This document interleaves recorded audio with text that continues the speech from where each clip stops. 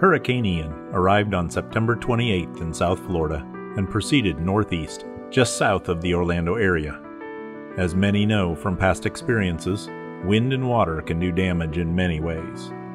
Our church had water in the sanctuary and preschool, and plenty of debris blown around outside. We thank all of the staff and the volunteers who worked quickly to clean up after the storm. Zion Lutheran Church in Fort Myers hosted volunteers in October and November who worked in the area. We had 2 of our Lutheran early response teams travel to Fort Myers and assist. As you have seen in the media, the damage is extensive. From houses that had foundations washed away, to homes with broken windows and flooding, to boats, cars, and everything else that was tossed around in the storm, the recovery will be long-lasting.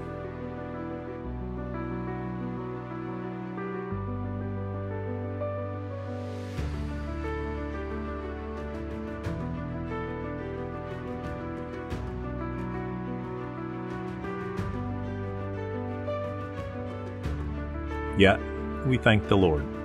He did protect so many from harm and has blessed others with the ability to help through donations and service.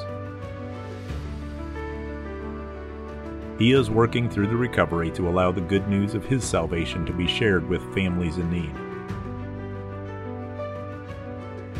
We know that the Lord has shown His mercy and love to many who endured during the storms.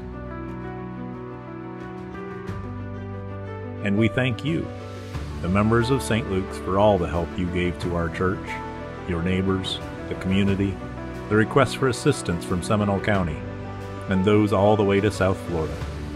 We thank you for continuing to pray for and help those who are continuing to rebuild their homes and their lives.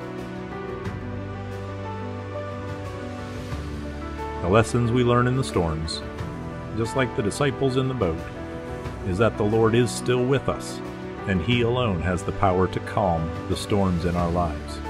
He alone will continue to help us grow closer in faith to Him and to one another.